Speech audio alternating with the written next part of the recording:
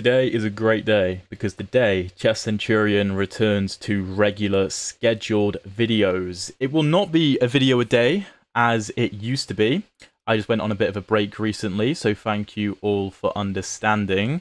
But it will be like 3 or 4 videos a week is the plan. I've got some very exciting things in the works currently, and I will let you all know what that is when that happens, but I'm really excited about it. But today, we'll be returning to the Caro Kann vs Everything series with episode 17. If you're new to the channel, the way this works is I play a 15-minute plus 10-second rapid game on chess.com. Whether I have the white or the black pieces, we play the Caro Kann setup, obviously try to win, climb some rating, and I'll be explaining my thought process while I'm playing. I haven't really actually been playing much chess over the past couple of weeks because I've been away on holiday. Very relaxed now, so I'm very excited to get back to chess. So it'll be interesting to see whether my gameplay takes a hit because of the lack of practice. But yeah, I hope you guys you'll enjoy this video, and it's great to be back. Let's get into it. All right, we are against AAA 2661 from, I want to say, Uzbekistan, Azerbaijan. Okay, well that is a fail, but he plays 1e4, so we can get a proper Caro Kann going here. I normally am really good with my flags, so this is a bit sad. Whoa, my opponent goes for the Hillbilly Attack. I'm sure I mentioned this in the last video I did on the channel, I think? Or maybe the one before. But anyway, I have mentioned this before. The Hillbilly Attack is weird, because I'm going to go d5, right? I'm going to put pressure on the 4-pawn, attack the bishop. White has to take, really. There are interesting lines where white retreats to b3, and then d takes e4 is played, and the point is to open the bishop up on the diagonal, potentially bring the queen out, but I think it's a bit of a silly opening because the knight can't come to f3 when that is played, and why lose a pawn for no reason? So we have the exchange, and I assume the bishop is going to drop back to b3. That is normally what happens, and we're just going to develop as normal, and what we want to do is... what would be the dream is something like bishop b3, knight f6, knight f3, put our bishop on g4, so basically get the bishop outside of the pawn chain. f5 would be fine as well, but I'm not as big of a fan of bishop f5 in many positions, also because he's controlling the c2 square with his bishop. So we want to get the bishop outside the pawn chain, go e6 to lock our d5 pawn in place, and make it very difficult if his bishop goes back to b3 to actually partake in the game, because if we can shut off the a2 to g8 diagonal, this one, then his bishop is not going to have a great time. Yes, he could always reroute to somewhere like a4. He could even go bishop b5 check now, which he does. But I'm not worried. Knight c6 is definitely playable, but I think bishop to d7 is better, because we're going to offer him a trade. I want to say queen e2 is probably the best move here to defend his bishop. Of course, we're not going to take him and allow something like queen b5, which would force us to trade queens. That's what he's going to do. We can probably go a6, which is never a bad move in the Caro Kann. We could go knight f6 and just develop normally, defend the d5 pawn is decent. Knight c6, I think, would not be great because I want to trade off my bishop, because I'm going to take control of the light squares with my pawns, which makes me think that a6 is a good move, because either he trades, and then I just build up more light square defense, get my queen out to d7, or he retreats to like d3, and that's horrific. So let's trade. I want my queen to go to d7. I don't see the point in putting my knight on d7. I don't know where it's going from there. You could argue it's going to go to like b6 and c4, but that's kind of long-winded. I'd rather it control some dark squares and potentially hop into b4 if the opportunity arises. d3 looks kind of passive. d4 makes more sense to me, but okay. It's nothing major. We could go knight c6 and try to prepare the move e5, which is probably the best idea, to be fair. Probably our best plan. We also defend e5 and d4, so if he goes knight f3, it's not obvious how he's getting in. Okay, that's an odd move. I guess my opponent was worried about knight d4 with a fork of the queen and the c2 pawn, so he defends d4, but he could always just play queen d1, and then my knight's kind of silly on d4. So My opponent's kind of wasting time with c3. It also weakens d3, so he's probably going to have to play d4 regardless, which obviously I want to see. I think knight f6 is good. Am I worried about bishop g5? Because I can't hop into e4. I don't really want to double my pawns. We could start with h6, but that's kind of passive. We could go e5. We could just go e6, though, and maybe put our knight on e7 to go to maybe g6 or f5.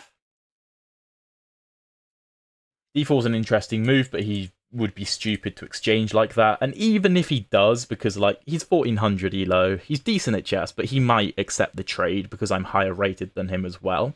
My rating is actually around 2000. This is just a rating climb series, so, you know, we drop it a bit so I can educate you guys better, because more of you are going to be around this rating range than, like, my actual rating range. If, like, d4 and we get the exchange, like, perfect. d3 is weak, our knight's amazing, but he should not be doing that. It's a stupid idea. I really want to go knight f6, but I don't like the idea of bishop to g5. That really annoys me. I mean, okay, if he does exchange his bishop, we could always just take back with the g-pawn and open up the g-file. Yeah, okay, I like that idea. Because it seems very reckless for white to castle queenside. Okay, he goes h3 anyway. Again, he's just wasting a lot of time here. e5 looks very tempting. I'm going to do it. Yes, I know the pawn is pinned. It's currently defended by the knight. He could go d4 or f4 to try and play on the pin, but we could always advance. Okay, bishop to g5. I think I want to play bishop to d6 to give more defense to e5. We could go bishop to e7 to not only defend the knight, but also break the pin on the pawn to prepare to castle. h6, we could try and, like, make him exchange, but he could always just retreat, and g3 would be a very nice square for the bishop. So, I don't really want to do that.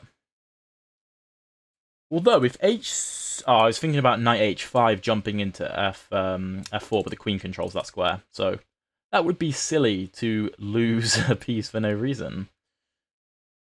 Okay, I'm torn between bishop e7 and bishop to d6. I feel like bishop d6 is good. But, no, it isn't good enough. It isn't good enough, because the problem is, if my opponent goes f4 to apply more pressure to my pawn, my idea previously was to go e4, and the point is that my knight supported the pawn. But he could take. I know f4 would be weak, but he could also do it with d4, and after push, then he could go maybe f3. I don't like it. I think bishop to e7 is more principled. Queen f5 doesn't look half bad. Applying pressure to a lot of things. Also defending e5. If he were to exchange, very nice. But queen f5, knight f3. We can't go e4 because the pawn is pinned. And obviously that's defending the bishop, so nah, don't love it. I'm going to go bishop to e7. I think it's maybe a little bit... is it unambitious? I don't know. It's quite a nice move, really. I think I want to take with the bishop. If he goes d4, I'm going to castle. And my point is that he's wasted so much time moving all these pawns. So bishop f6. We have a very nice setup. We control the dark squares very well. We also control the light squares with our pawns very well. We're going to castle. We have a semi-open c-file. We can play for b5 and b4 to try and undermine the c-file and get our rook active. We could potentially try and make a break like e4, especially now the knight is vulnerable on f3. This is by no means a done deal, but we definitely have the advantage in this position. So let's castle, get a rook on the e-file, and yeah, let's try and massage this position a bit. Again, queen f5 is always a nice idea, just to apply pressure to things, but we don't need to do it yet. I think rook to e8 can never be a bad move. Our bishop dominates this knight's movement, which is why he has now retreated the knight to try and get into g4. But I think g6 is the correct response here. So after knight g4, we drop our bishop back to g7, and just like with the knight on f3, we maintain our domination of the knight's forward movement. Again, I speak about this in many, many videos because it's a very interesting and important concept to understand, like the domination of like a bishop versus a knight. To be fair, a knight can actually dominate a bishop sometimes, but it's more so the other way around. Queen g4. If take, bishop drops back. We have a nice position, but I feel like we want to keep the queens on the board. His queen can't do much damage here anyway. Let's say we go like queen c7, or queen d6 actually looks better, to keep an eye on the bishop and support the pawn. Something like f4. I don't think that's scary. Because we just like take, and if queen takes or rook takes, we have bishop to... No, if queen takes, we don't have that, because f7 would hang, so queen c7 might be more accurate. So if f4 takes, if rook takes, then bishop to e5, we skewer the rook and the knight, and if queen takes, we also have bishop to e5, skewering the queen and the knight, but you can't take on f7 because our queen defends f7. So that looks pretty good to me. I don't really want to trade queens with him. We definitely have the advantage here. If something like queen c7, my opponent goes like knight to f3. That's fine. We can always play a move like h5 to kick the queen out. Again, if the knight goes back to f3, it's kind of wasted time going to h2. But again, we maintain this domination with our bishop. So I don't want to trade pieces with my opponent. Trading would I don't think it would be bad, necessarily. Like, we would still have an advantageous position, absolutely. But because I feel like I have the advantage, I want to like continue the pressure, try to build up more and more of a positional advantage here, and keeping the queens on gives me more attacking opportunities, which I want to maintain. Okay, the knight goes to d2. It doesn't have much of a future. It really doesn't, because if the knight goes to f3, then the h2 knight has no future. Sure, it could go to g4, but then we just drop the bishop back to g7, and the queen needs to move to facilitate that. Queen b6 puts a bit of pressure on. I don't think it's all that good, though. The knight might try to go to b3 and then, like, c5, but it can get kicked out of c5 very easily. That's not really a concern. A move like rook to d8 or rook c8 would never be bad here. h5, while tempting to just attack the queen, I think the queen wants to move anyway.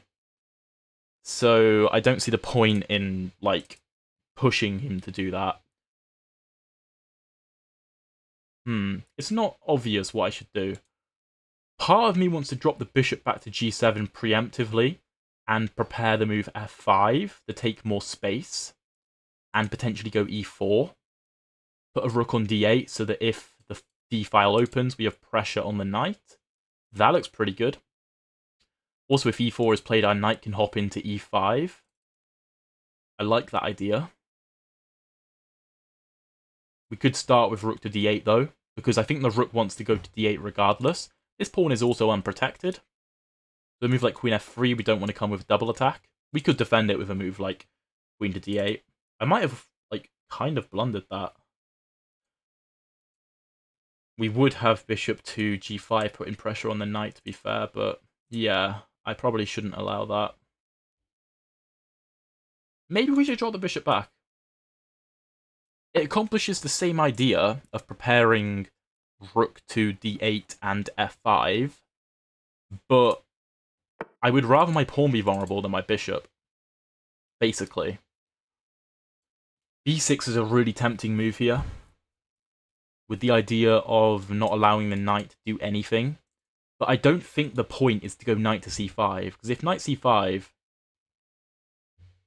the only place it can go is d7.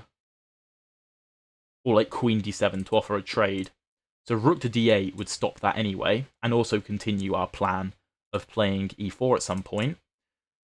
Maybe my opponent wants to go d4 himself. So let's say rook d8, d4. But I don't know.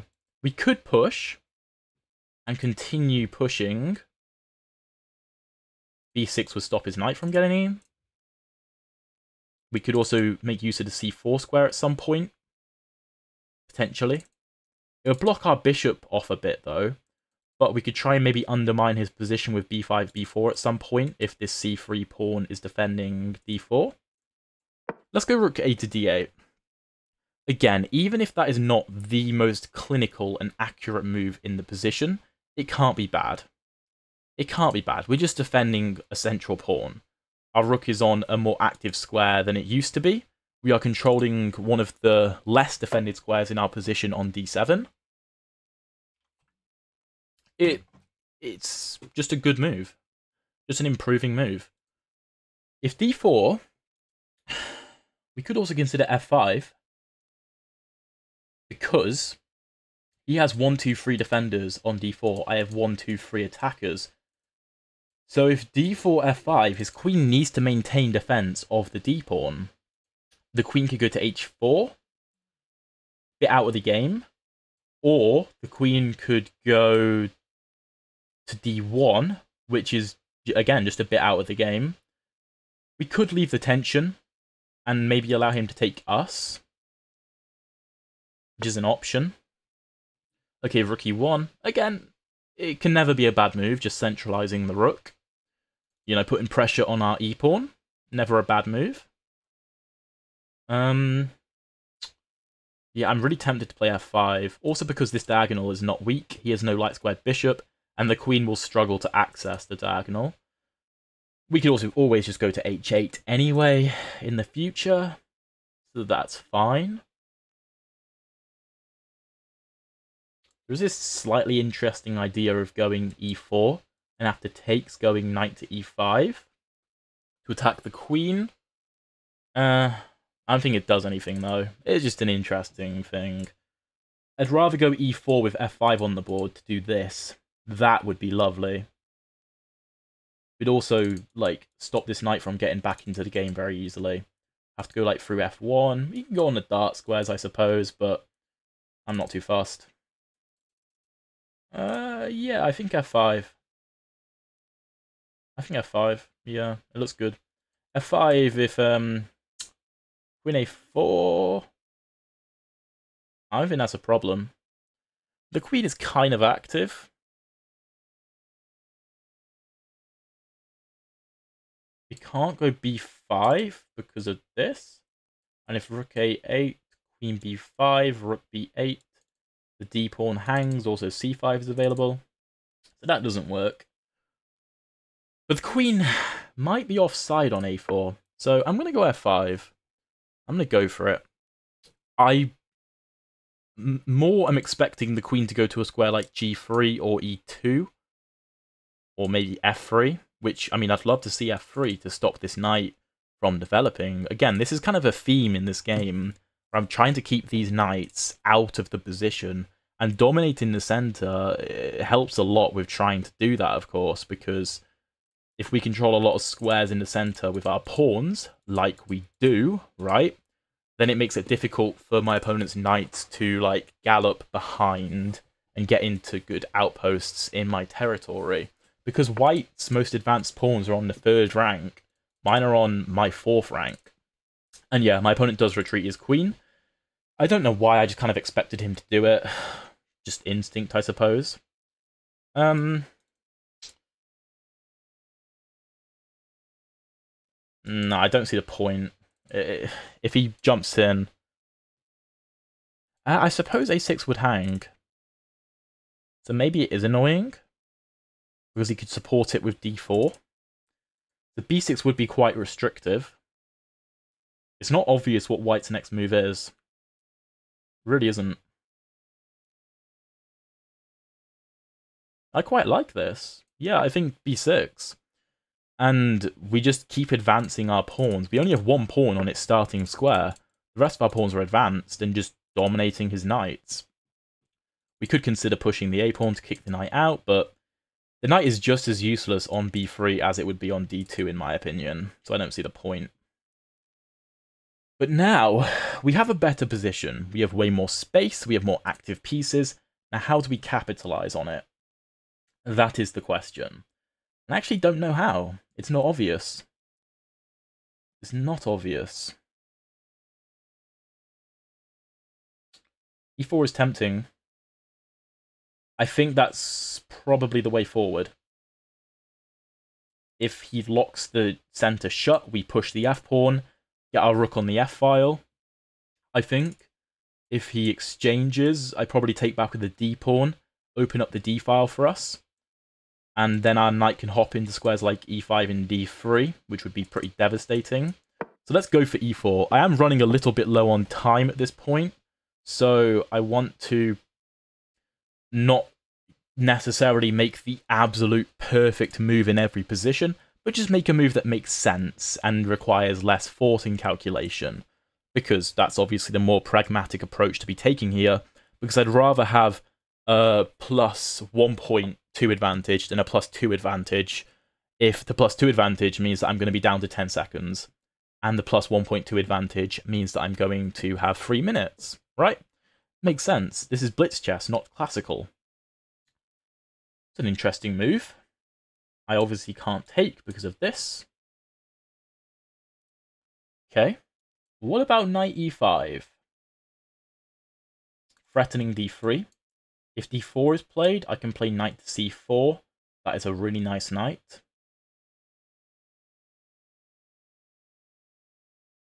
Hard to kick out, because if he moves the knight and goes b3, then c3 will be weak, and c3 supports d4. Bishop e5 is an interesting move, because we attack the knight has to go to f1, and then we can take on d3 because we block the e-file. We attack the rook. Let's say rook to e3. Then I don't know what my follow-up is, because I'm going to lose the pawn, and I don't want to lose the pawn. So, it doesn't quite work. Knight e5 looks pretty good. I'm going to go for it. Again, I don't know if it's the best move, but it's a decent move. So I'm going to play it. If takes, we could maybe start with knight d3, attacking the queen, and then let's say queen d1 or queen d2. Probably queen d2. Then we can take on e4 with the d-pawn to open up the d-file. We have a strong knight putting pressure on b2, on f2, potentially hopping into f4 to put pressure on the rook and the light squares. We can decide when we get closer to the time, but we continue to lock this knight out. This knight doesn't have an obvious way into the position. Yeah, it could go to like d5, but not now, because we're going to go knight to d3. I think we could start with taking, but I don't want to. Let's go knight d3. Attack the queen. Of course, my opponent has to move the queen now. And then we just take back, open up the d-file.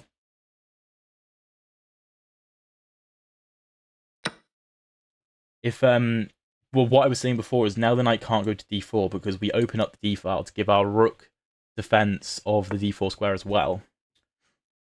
Ooh, okay. Bold. Very bold. Do we not just win after knight f4? Attacking the queen, attacking the rook? I think that wins, no?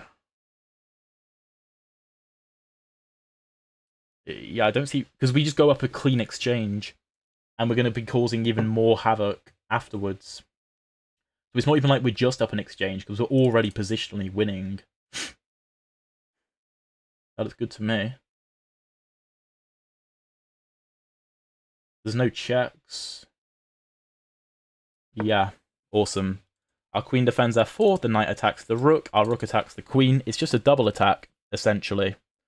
And obviously, white will be saving his queen over his rook, which means we're going to be going up a clean exchange.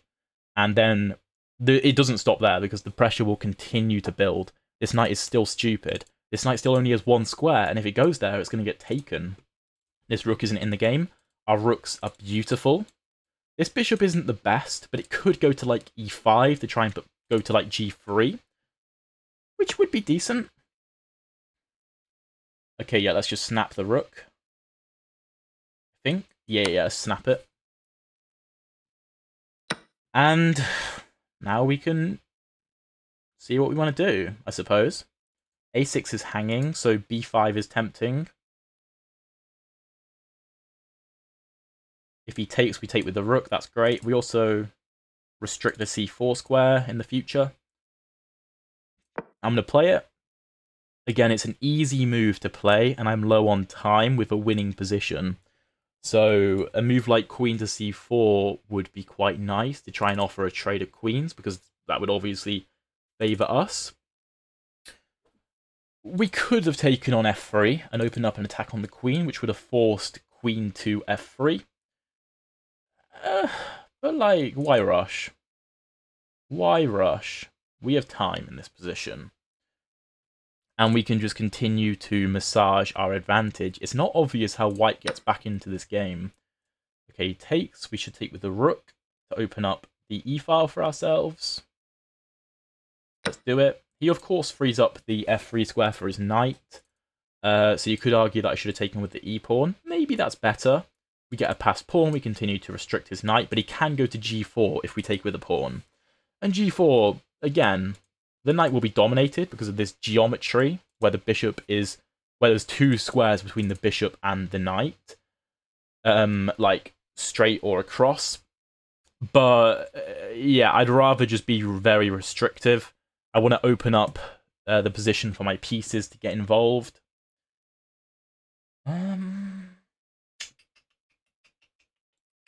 Okay, bishop e5 is kind of tempting. Because my idea is to attack the knight, and if the knight goes to f3, to play bishop to g3 to get his king in a potential mating net. Because we'll be cutting off the king's escape routes. Rook e8 is also a good move, just potentially trying to go to the back rank.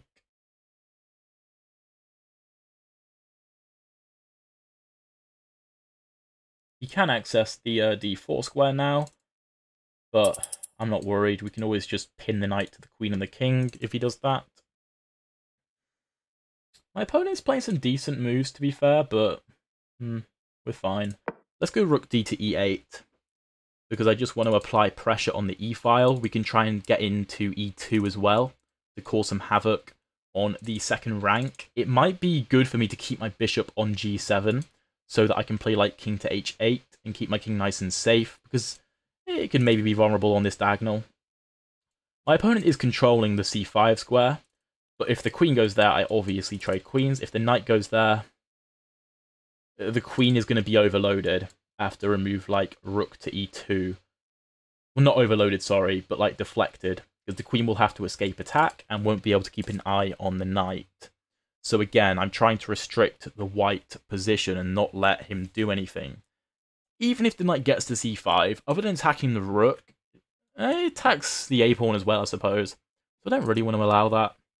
And of course, rook to e8 stops it because of rook to e2. Of course, we are also looking at the e1 square, like I mentioned. It's just a very nice position. Bishop to e5 may be following, also gives our king the g7 square to stay safe.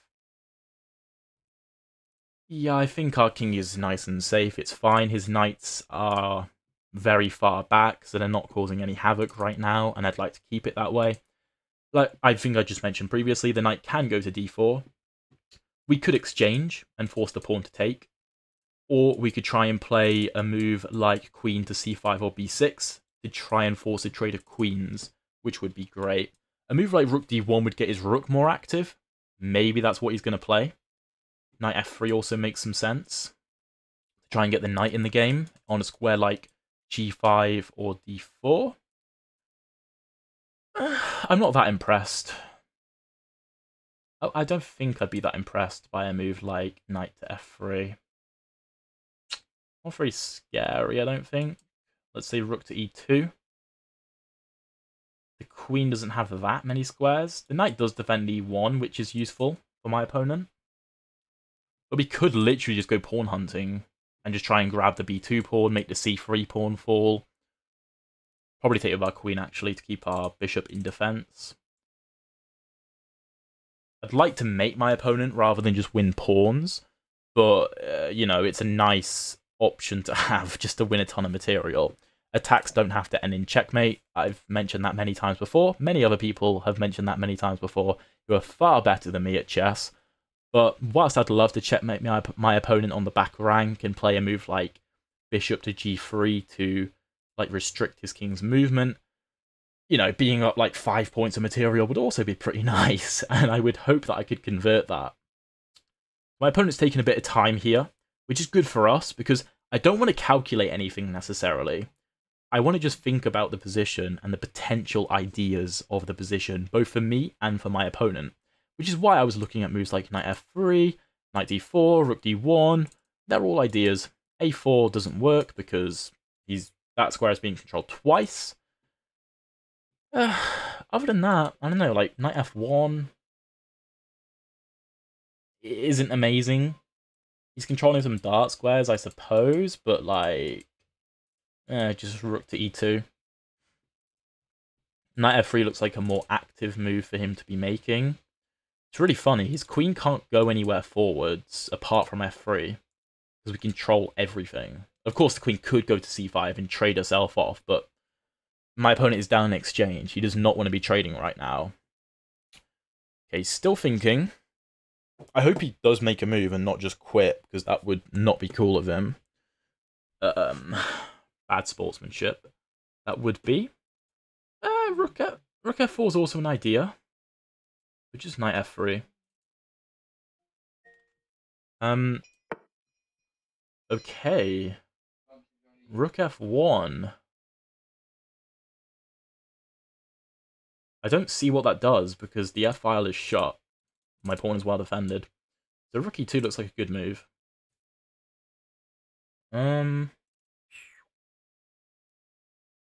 Oh, I have a nice idea. We're going to go rook e2. And I want queen f3.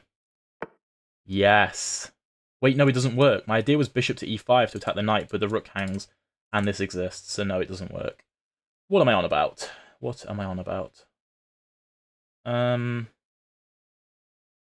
actually slightly annoying.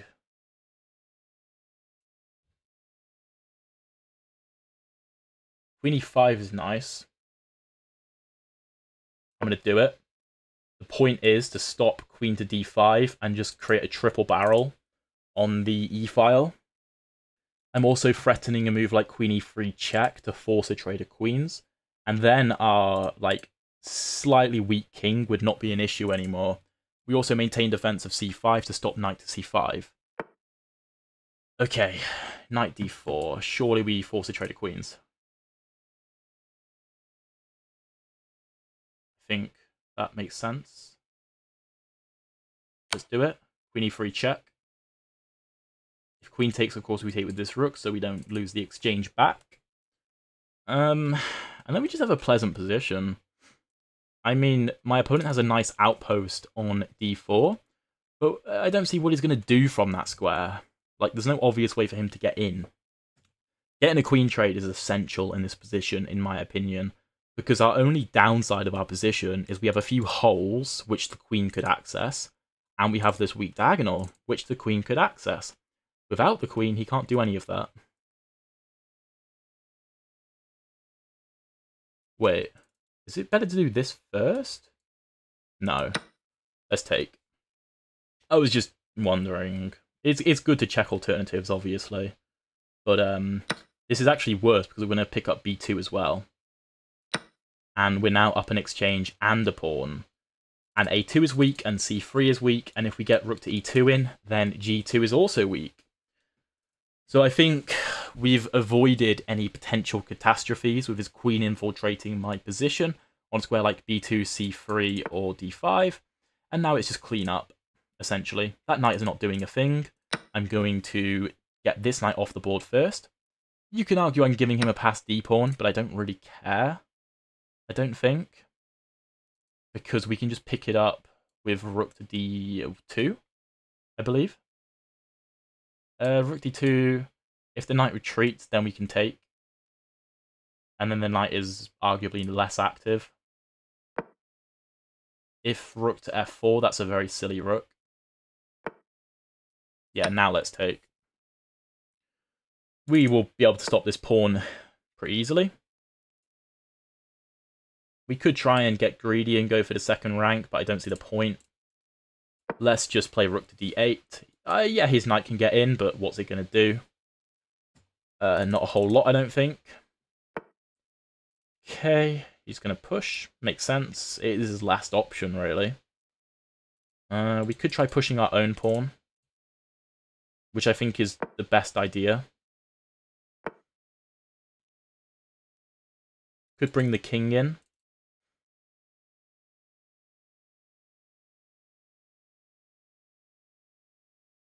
Could also just push.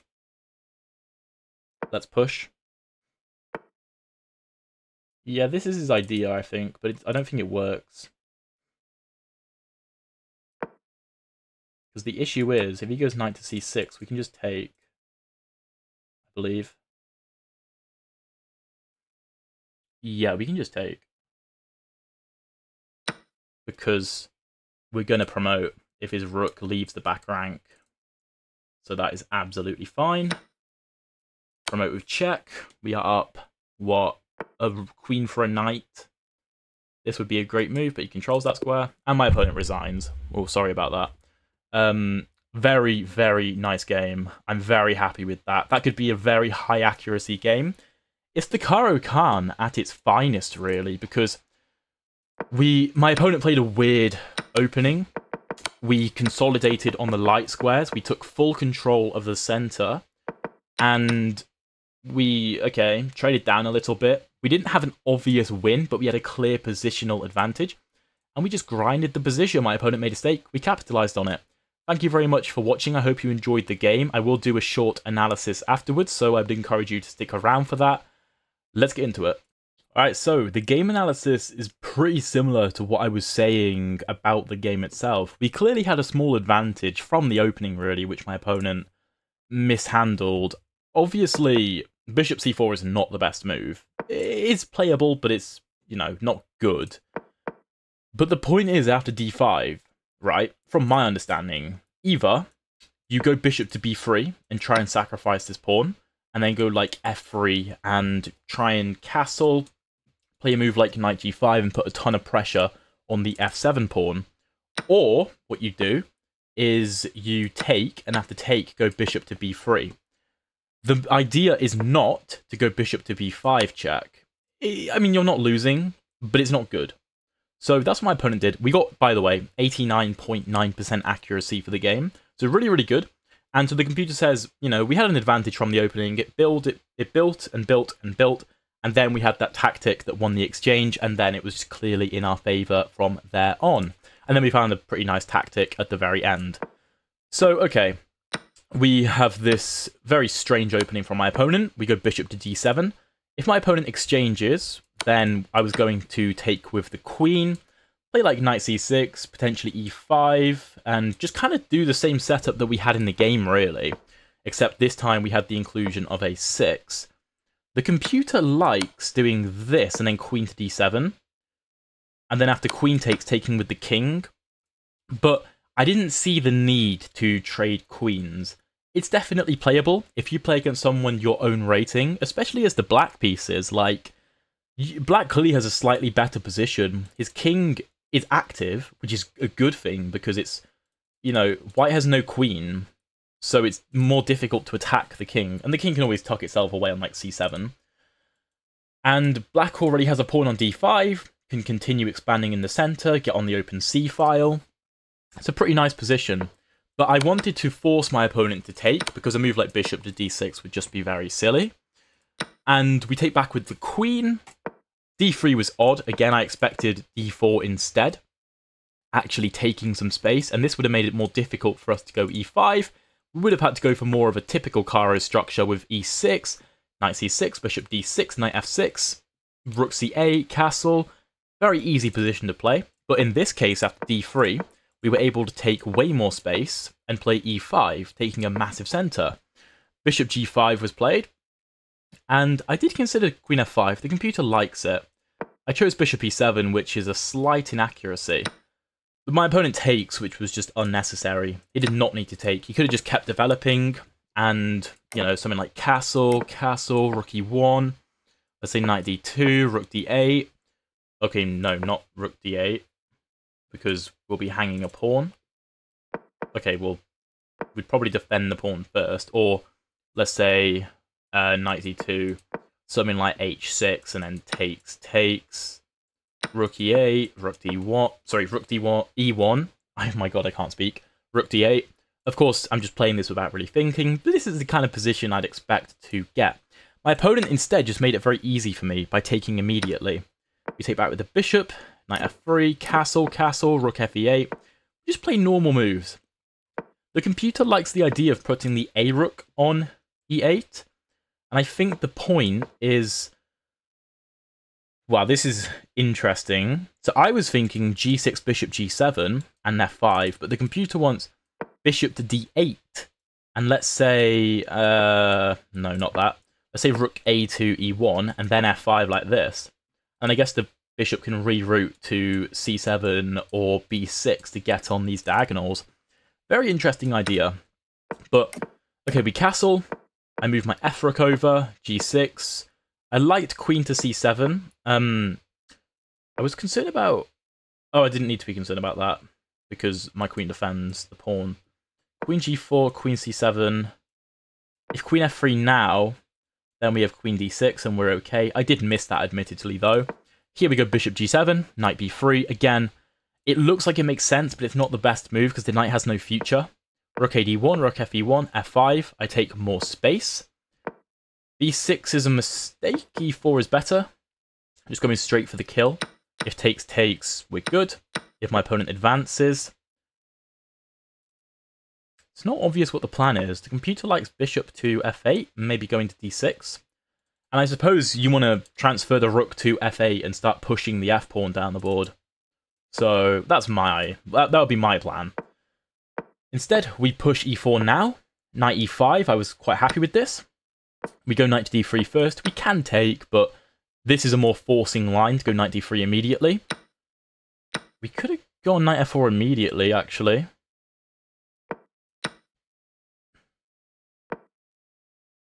But I don't see the point, actually. I don't know what the difference is. My opponent goes f3, though, which is a mistake because of the knight f4 tactic. A better move would have been like queen c2 to make sure you're not getting a discovered attack on you. Black is still better, but I'm also low on time, and it's not obvious how I continue to improve. I don't know, something like this. My position is nice, but there's no obvious way in. We would have, of course, grinded this position, and I hope that I would have won it, but my opponent made it easy.